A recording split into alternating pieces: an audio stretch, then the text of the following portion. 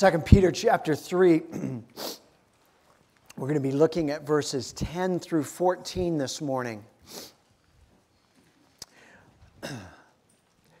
Follow along with me as I read, starting at verse 10.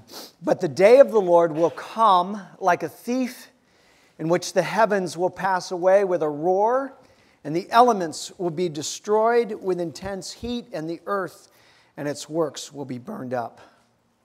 Since all these things are to be destroyed in this way, what sort of people ought you to be in holy conduct and godliness, looking for and hastening the coming of the day of God, because of which the heavens will be destroyed by burning and the elements will melt with intense heat. But according to His promise, we are looking for new heavens and a new earth in which righteousness dwells. Heavy passage. And yet, there is a wonderful ray of hope in this passage as well. But we have a tendency, don't we, as people that are drawn to the negative, to be drawn to the negative. Amen? You know what I'm saying? Why is it that every time we turn on the news, it's all about everything negative? Very seldom is about anything positive.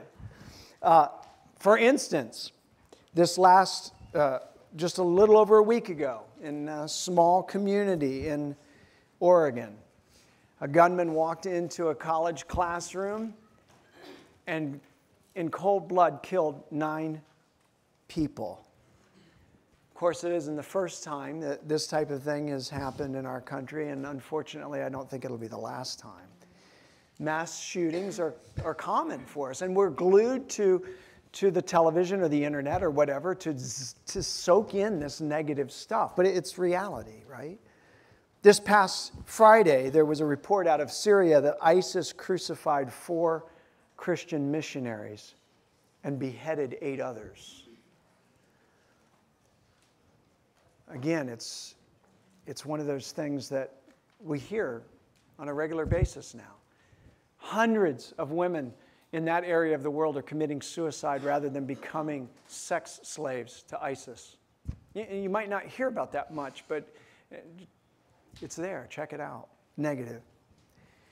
Yesterday in Turkey, a suicide bomber walked into a public demonstration and detonated the bombs on their bodies, killing 95 people and injuring hundreds of others.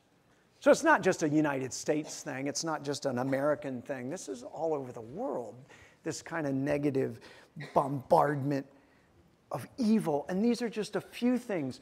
It's constant. And you know what I'm talking about. It's constant. Every day we hear about some of this stuff.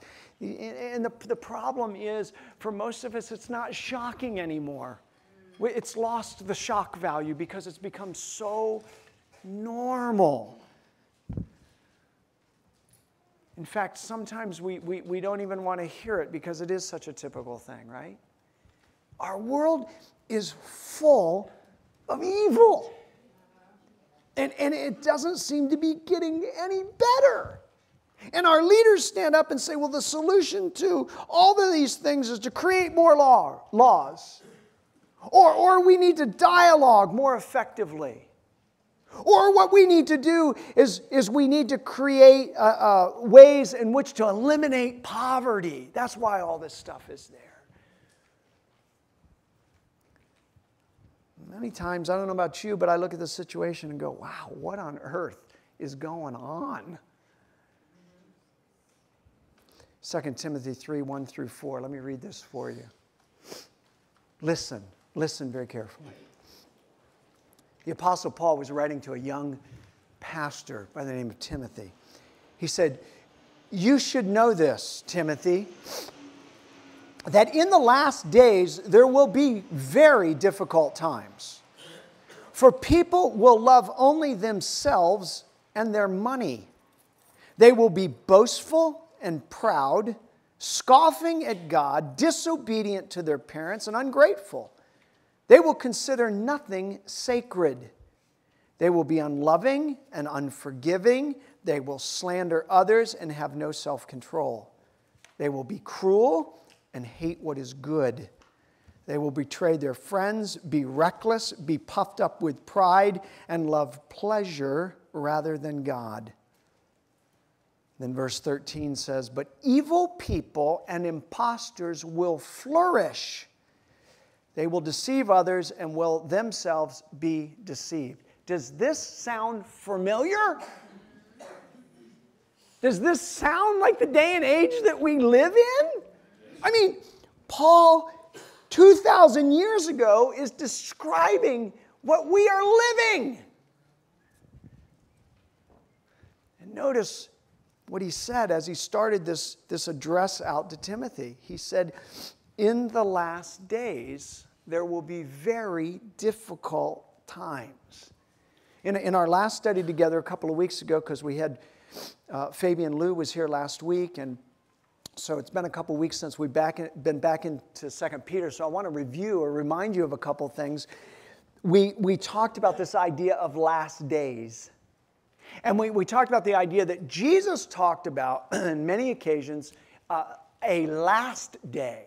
We see that in John chapter 6, 4 different times in that chapter alone. He talks about the last day, singular.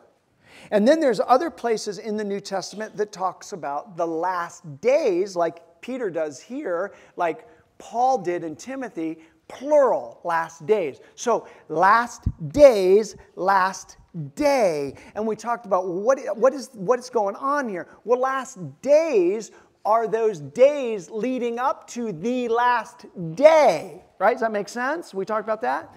And what are those? Well, last days from a biblical standpoint are any days from the time of Jesus' ascension until the time of his second coming. Those are called the last days of time, if you would. And there will be a last day. And we talked about the idea that time was created by God. God is outside of time, right? And so there will be a day, a last time period, a last day. And so those days leading up are called the last days, and we get some descriptions throughout Scripture of what it will look like in those last days. And Jesus talked about in Matthew 24 and in Mark chapter 13, he talked about what it will be on the last days, and he talked about what it will be like, and he described it like a woman giving birth, and she's in labor pains.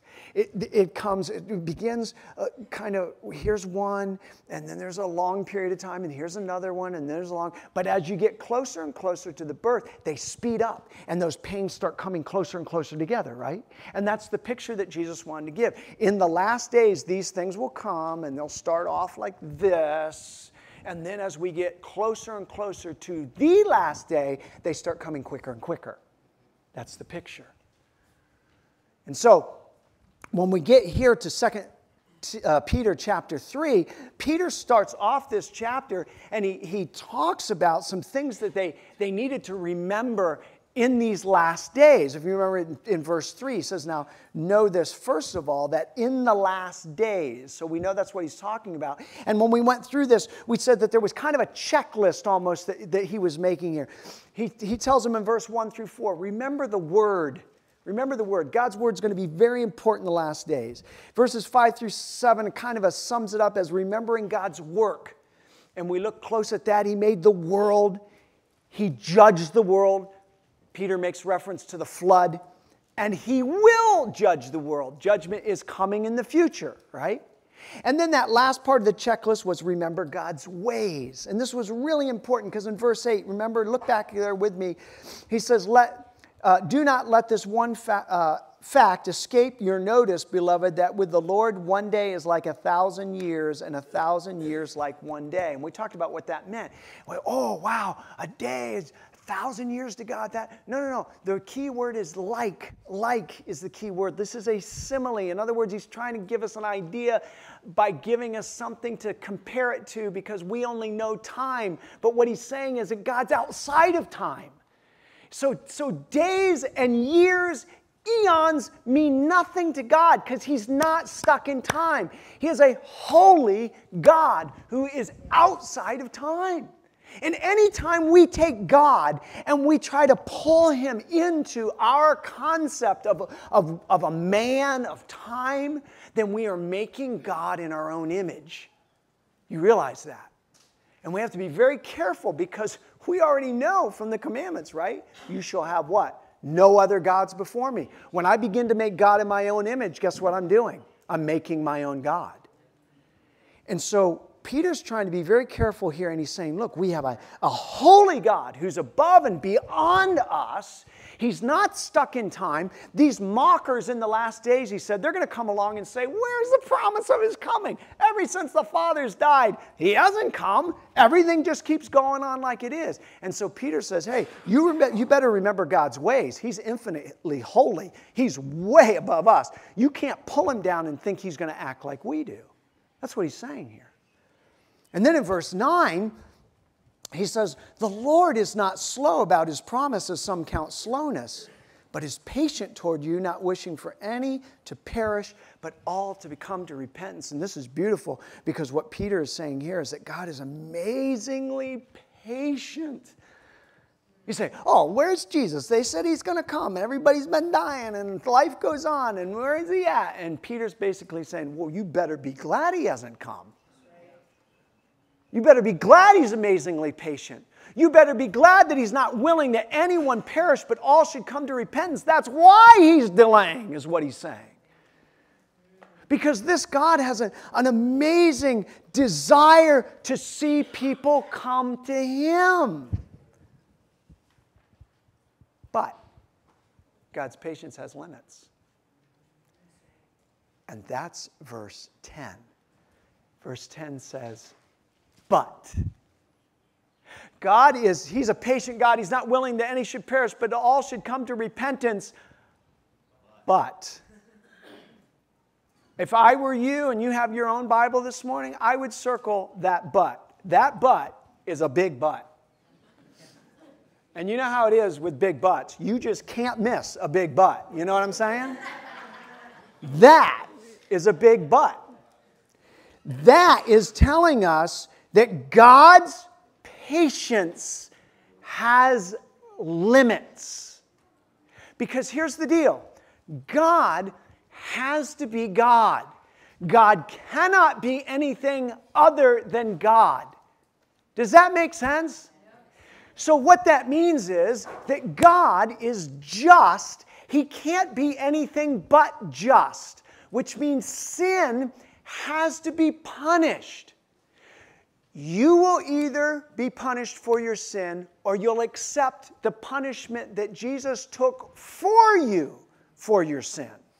But one way or the other, because God is just and he can't be anything but God, he has to judge sin.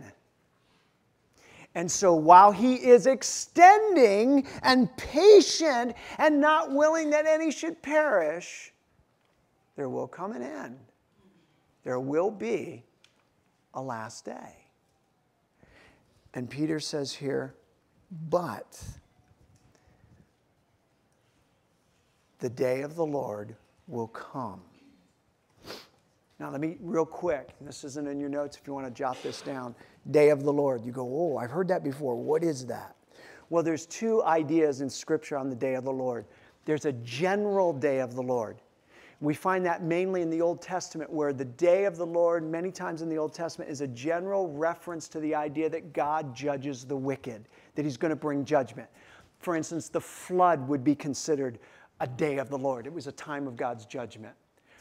Sodom and Gomorrah would be another one. A time of God's judgment would be considered the day of, kind of a general sense. Whenever you see the day of the Lord, it's always linked to God's judgment, either in a general sense or, here's the second part, a specific final judgment. That's what Peter's talking about here. He's talking about what Jesus referred to as the last day, the end. Right? Judgment will come. And I want to show you this morning, we're going to look at two ideas. And they're pretty plain, and you may have already picked up on this. We're just going to make it as simple as we can. But I want to give you, first of all, what Peter's talking here, a description of this coming day of the Lord. Here's number one. The day of the Lord will be sure. It's a sure thing. Look what he says. But the day of the Lord, what? Will come. The day of the Lord will come. Now, I'm not sure, because I keep losing track of it. Somebody in here who keeps up on this stuff will know. We've had something like 13 named storms this year. Am I right? Is it somewhere around there? 14? Somebody said 14? It's a lot. I don't ever remember. I've lived here over 20 years now. I don't ever remember that many in the 20 years that I've been here. And they do this deal, if you're watching the news or you're on the internet, you see they show you where the storm starts, kind of where it's birthed, right? And then they track it through where it's at that day. But then they have this other line that shows you where they think it might go. And sometimes there's 2, 3, 4 lines, because they punch all this information in the computer, right? And they say, well, our computer images indicate that the storm could go this way, or it might go this way. Or it could go this way. And the cool thing about it is with all these storms, none of them have hit us yet. Isn't that great? A couple of them, back a couple of months ago, they looked like they were coming. There was one especially, it was like, we're going to get hit. Molokai's going to get hit. And then just like a couple of days before, it does this little turn and goes this way, and we go, shoo, right? But they tell us, they get us all worked up. Oh, you better go to the store. You better get your water. You better get your canned goods. You better make sure your generator's ready to go. And you went, and then it goes, and it's almost like, oh, darn, another hit. But the reality is they don't know. It looks like maybe. But the computer-generated deal, shows us possibilities, but it doesn't give us the real thing. Let me tell you something. When it comes to the day of the Lord, there's no maybe about it. There's no computer generated. Well, we think he might, he could, he may. No, the Bible says the day of the Lord will come. You don't have to wonder. You don't have to go, well, I wonder if it's really. No. If the Bible said that Jesus would come the first time, and he did, right?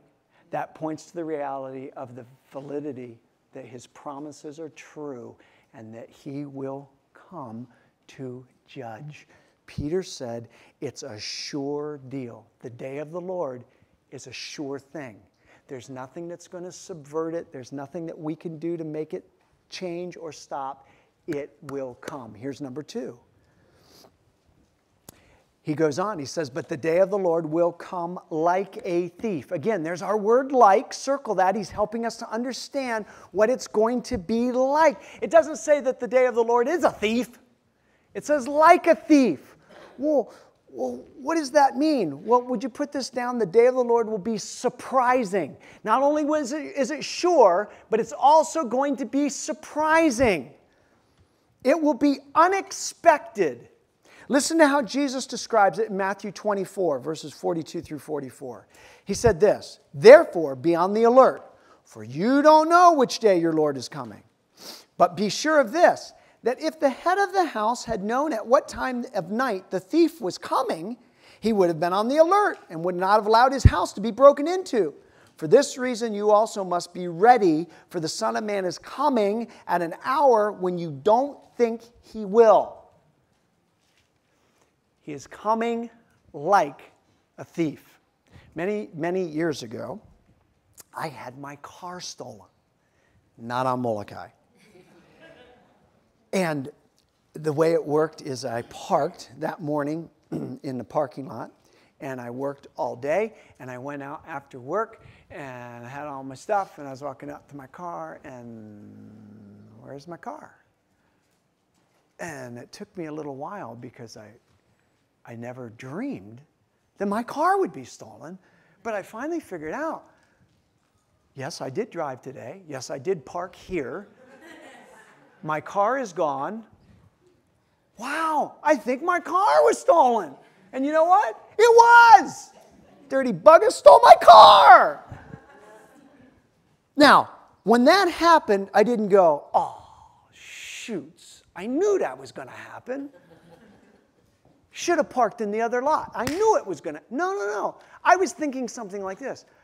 I can't believe this happened. I can't believe my car is it really gone? I can't believe they really stole my car. Why? Because I didn't expect it. I didn't drive in that morning and go, I bet my car is going to get stolen today. That's the whole point of a thief, right? He comes when you don't expect it. That's what he's trying to get us to understand here. The day of the Lord, it's not going to be like, I think it's today. Yeah, look at the clouds. It's the day of the Lord for sure. No, it's going to come unexpectedly. Listen to how it's described in Luke, Jesus speaking again, Luke 17. He said, for just like the lightning when it flashes out of one part of the sky, shines to the other part of the sky, so will the Son of Man be in his day. Now, I know we don't get much lightning here, but I grew up in the lightning capital of the United States. Seriously. Florida is like the lightning cap. This summertime, man, the sky lights up. The storms blow in off of the Atlantic, off the Gulf of Mexico, and man, we got some amazing storms when I was a kid. And when that lightning comes, it doesn't come, oh, look at the lightning, look at that lightning, wow. It doesn't do that. It goes, you go, whoa, and there's another, it's split second. It just flashes and it's gone. There's a lightning bolt and it's gone. Sometimes it comes across the sky. And that's the picture here, man. It's going to be sudden. It's going to be quick. This is not going to be something like, wow, the day of the Lord started 3 hours ago. Wonder when it's going to be finished. No, the point is it's like a thief. A thief steals your purse. He doesn't come over and go, I don't know if I want this brand or not. No, he takes it and goes. The picture is going to be unexpected. It's going to be sudden. That's what he means by the day of the Lord will come like a thief. It's sure. It's going to come surprising. And number 3, it'll be severe. The day of the Lord is severe. The end of the verse, but the day of the Lord will come like a thief in the night, which the heavens will pass away with a roar, and the elements will be destroyed with intense heat, and the earth and its works will be burned up. Now let me break this down for you a little bit. If he says the heavens will pass away, that simply means it'll be gone the way we know it right now. It's gone. If you've ever had a house burn up or a car burn up or something, you go, what happened? Oh, burned up, man. It's gone. Thing's gone. And that's the picture here. It says it'll pass away with a roar. Very interesting word in the original Greek. It means to make a whizzing or whistling noise. It was used to describe the noise that an arrow makes when it's shot through the air. In other words, it'll be this whizzing, wild sound that will indicate that this is what's happening, a deafening kind of deal. It says the elements will be destroyed with intense heat. Again, another amazing word. The word elements there in the Greek means the basic parts or components of something. The basic parts or components of something. The elements. Well, what is that? Well, of course, back in Peter's day, they didn't know anything about atoms or nuclear stuff, right? But even though you don't know about it, it's there.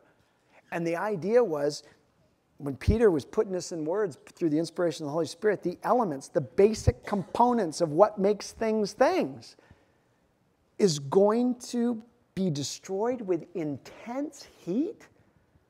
That's pretty intense.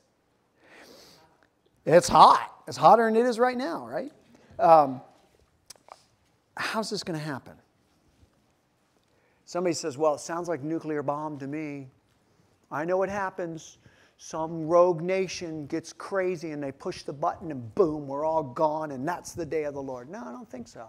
I do think something atomic is going on here just because of the words that describe it, but it's nothing man that does. So this is not a man-made catastrophe. This is God's judgment. Well, don't you think he could use man to bring? Yeah, he could, but then man gets some kind of twisted credit for it. This has got, let me tell you what I think, all right? This is going to take me a minute, so hold on. This will be, there was one judgment before on earth, right? You remember when that was? One global judgment, right? It goes back to Genesis chapter 7 with the flood. The Bible says that God flooded the entire world, right? He used water. Now, let me read you that description, all right? And then I want to talk about it for a second. And you go, oh, I already know this. No, listen now, okay? Because you think you know, but some of you don't know. Okay? And I'm going to tell you what you don't know, and then I'm going to tell you what you need to know, all right? You ready? All right, here we go. Genesis chapter, I'm going to read this out of the New Living Translation because it just really makes it clear. All right, listen to what it says. When Noah was 600 years old, on the 17th day of the second month, all the underground waters erupted from the earth, and the rain fell in mighty torrents from the sky. The rain continued to fall for 40 days and 40 nights. You go, told you, I already knew that. No, you don't. Listen, because I'm going to tell you now. Normally we think about this and we think, oh yeah, I got it all together. It rained. It just rained. It rained, it rained, it rained. And everybody was bored and it rained and the waters came up. No. You missed something. Look at it says again. When Noah was 600 years old, on the 17th day of the second month, all the underground waters erupted from the earth. Yeah. Uh-oh. I don't know a lot about this, but I've seen a little bit of it. I've been in caves on the mainland, some of these big caves that tourists go into and stuff. And I've seen underground rivers in these caves. I mean, you go down like a mile or so, or 3/4 of a mile, and they go, look, you see that down there? It looks like water. You go, yeah, it is water. It's a river. It's an underground river. You go, wow. And they tell you about the fish that are down there. I was in one cave one time in Tennessee, and it had this massive lake, and we took a boat in this cave underground on this lake. Now, those are just a couple of, that stuff's all underneath, right?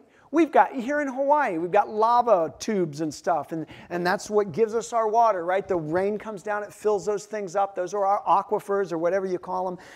But now I want you to picture this. Oh, a little bit of rain and Noah's on the boat with his umbrella. No. The way this is described in the Hebrew, the best that we can do is what we did right there. It erupts out of the ground. Now you imagine water just shooting out of the top.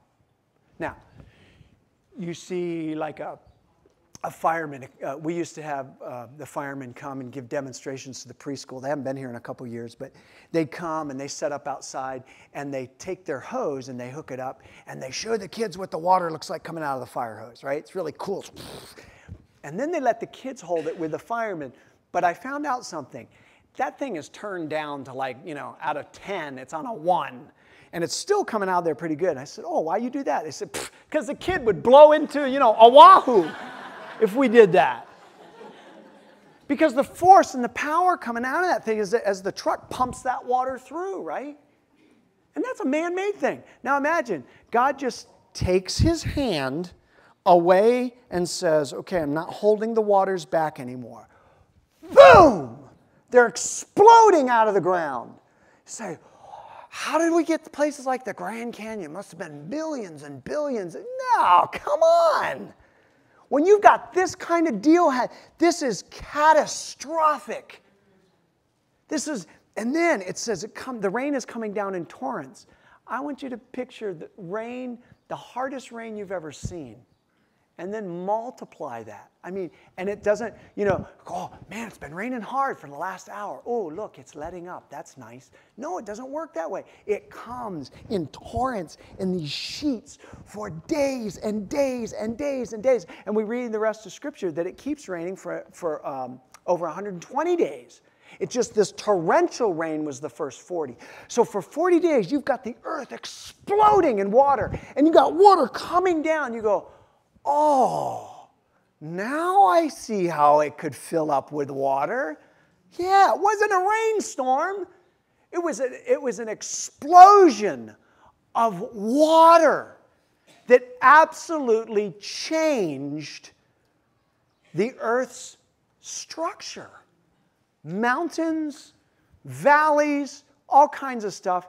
And when Noah and his family got off that ark, folks, it was like stepping onto a different planet. It was like they had taken a trip to another planet somewhere else in the galaxy. When they stepped off that boat, it was not like it had been over a year earlier. It was a whole different world. Why? Because God literally cleaned it with water, wiped it clean with water. Now, you say, that's great, but I thought we were talking about the day of the Lord. We are. I want you to understand what God can do with the elements He's created just by using them for His purposes of judgment. Now, if the elements themselves are burning, the very basic things that make up stuff, we're talking about atoms. What holds that all together? Science isn't really sure. They used to call it nuclear glue. I'm not sure what they call it anymore. And you go, ooh, that sounds amazing. What's nuclear glue? Oh, we don't know. We just call it nuclear glue because we don't know what else to call it. It's whatever holds it together, right? And when you split that and you release that, we've already seen that in history. Listen to this. This was amazing when I read this. And this came off of PBS, so it must be true.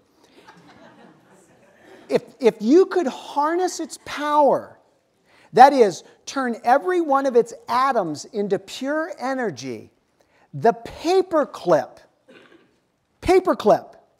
would yield about 18 kilotons of TNT. That's roughly the size of the bomb that destroyed Hiroshima in 1945. In Hiroshima's explosion, countless atoms of uranium were split apart in a nuclear chain reaction. Each time an atom split, the total mass of the fragments speeding apart was less than that of the original atom.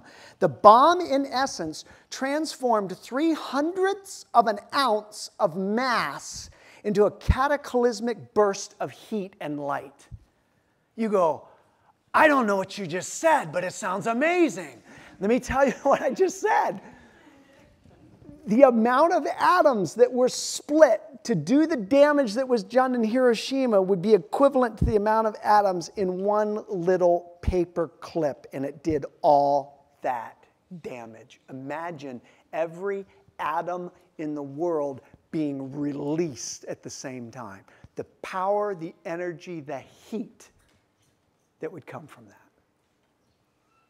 So when you start to understand it from the standpoint that God has built into creation elements that He can use for judgment, it's amazing. It's staggering.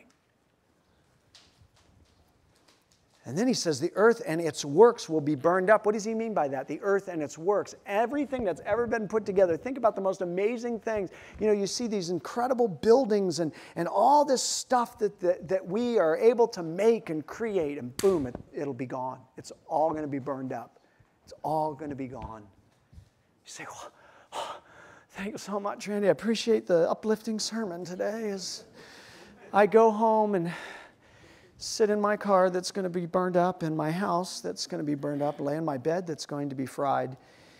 And, folks, that's the harsh reality. But Peter doesn't stop there. If he did, man, it would be a downer, wouldn't it? He gives us what our response should be. In those last few verses, he tells us exactly how we should respond. And I'm calling these the 3 ups, okay? I'm going to give you 3 ups of response. Here you go. Ready? Verse 11. Since all these things are to be destroyed in this way, what sort of people ought you to be in holy conduct and godliness? He says, look, if this is all going to happen, then you as followers of Jesus Christ, What does that mean you should be doing? You should be living holy and godly lives. He's saying, straighten up, man. Straighten up. When I was a kid and we used to do things that we weren't supposed to be doing, one of my parents, usually my dad, would say, boy, you better straighten up. Right? What did he mean? Quit doing what you're doing and start doing the right thing. And Peter says here, look, since all these things are going to be destroyed, look, it's all going to burn up. Don't get yourself all hooked to stuff and materialism. And he says it's all going to be gone. So what sort of people are you to be in holy conduct and godliness? What are we living for? Is what he's saying. What are you living for? Oh, I'd like to get this car. I'd like to get this house. I'd like to make this much money before I retire. I'd like to have this much investments in my portfolio. And he's going, look, keep balance, man. Straighten up. Live the way that God is calling you to live. Amen. Thanks, Noah. I appreciate that. Then verse 12. Looking for and hastening the coming of the day of the Lord. You say, what is he saying there? Look, he says, looking for the coming of the day of the Lord. What is that all about? Well, we're looking for this coming and we're hastening it? How can I make it come any quicker? This is very interesting. Listen to what Jesus said in Matthew 24:14. He said, this gospel of the kingdom shall be preached in the whole world as a testimony to all the nations, and then the end will come. Do you hear what he said? He said the gospel is going to be preached and all the nations are going to be brought to all over the world, and then the end will come. You say, what does that mean? I'm not totally sure, but what it's telling us is we need to be getting the message out. So what Peter's saying to these folks is, hey, you better straighten up. You better speak up, right? There are folks that need to know that there is a day coming where the end will come. This will not go on forever. We will not just continue to go through these cycles over and over and over and over and over again beyond infinity. It will come. Jesus said there is a last day. The apostles talked about last days leading to that last day. We have a day of the Lord. It is coming, and it should cause us to go, man, what about Auntie so-and-so? What about my brother who lives somewhere who doesn't know? How about the people that I work with out there? It should be stirring us to go, man, there are people that need to know that God loves them and He's not willing that any should perish, and He's actually holding things back because He's so amazingly patient. But He doesn't use skywriting. He doesn't inoculate people with some kind of, angelic shot. He uses us to tell people. That's why we do Hallow Him. Are you hearing what I'm saying? Do you hear what I'm saying? I was so pleased to see, we just opened up the sign up for Hallow Him last week or the week before, and so many of you signed up, and that's great, and we need so many more because it's going to be we need a lot of servants. But the thing I noticed, Nohea, was that in our evangelism area, we had one person sign up. Folks, I know it's scary. I don't really understand why. I don't know. It's not like, it's not like you're going to share the gospel with somebody and they're going to punch you out right there. Jesus, who? What? You use Jesus on me? But it's kind of like we had that, I don't know if I can do that. That list should be full. Because Nohea's got this all set up. It's going to be easy. It's going to be easy. Kind of. But folks, there are people dying all around us. We call it the good news, so why aren't we sharing it? Do we really believe that there is going to be a day of the Lord? Do you really believe that? Then what Peter's saying is, look what he says. Since all these things are to be destroyed in this way, what sort of people ought you to be? In holy conduct and godliness, looking for and hastening the coming of the Lord, man. Straighten up. Speak up. Number 3, Verse 13, but according to his promise, we're looking for new heavens and a new earth which righteousness dwells. There it is. There's the ray of hope. There's the burst of yay that comes into this passage. Because it's all been pretty bleak, right? Everything's melting away, burning up, it's all gone. And here's what he says. He says, but for you, remember he's writing this letter to followers of Jesus Christ, but according to his promise, the promise that Christ gave, we, followers of Jesus, we're looking for a new heaven, a new earth. See, because if you go to Revelation 21, which we don't have time to this morning, what you see is this old earth is burned up, it's purged. That's what Peter's talking about here. And God makes something new, something amazing. No curse. In Revelation 21, it tells us there's no crying there, no pain, no sorrow. He's describing the eternal state. And he says, in which righteousness dwells. So, man, we look at the news and we go, when is it going to stop? When is this mass murder? When is this terror? When is this evil throughout the whole earth? When will it stop? It stops finally and totally at the day of the Lord. The last day, he says, that's it. It is enough. I'm done with it. And I'm going to make something so far beyond your understanding that he doesn't even try to describe it, except, like I said in Revelation 21, just giving us little glimpses. There's not going to be pain. There's not going to be the curse. There's not going to be crying. That alone, if that's all it was, it would be like, oh, yay! But it's going to be so much more than that. So much more than that. Because, folks, what Peter was trying to tell these folks in so many words is you were not created for time. You were created for eternity. And he wants to remind these folks, hey, don't forget, there is a coming day of the Lord. There will be a final judgment because God is God and he has to be true to his own character and nature. He must punish evil. And so you will either embrace the payment, the punishment that Jesus took in your place, or you will face the judgment of Almighty God.